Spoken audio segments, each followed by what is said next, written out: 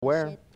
Well, as the Omicron variant continues to surge here in Louisiana, some school systems are evaluating protocols, and in some cases, students are being switched to remote learning. And in one school district, they're taking a stance on masks. Iman Boyd joins us from St. Landry Parish. Mrs. Science. Yes.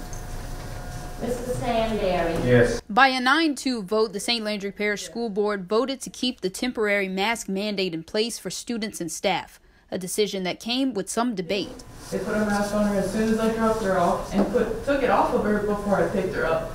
I guess with the assumption that she wasn't going to tell me. So I should be able to trust that when I send my daughter to school, what I'm being told when she's enrolled is what's going to apply. When I go to school, I don't eat breakfast, I don't eat lunch at all. And that's because I'm so scared to catch COVID. I never caught it yet because I always had my mask on.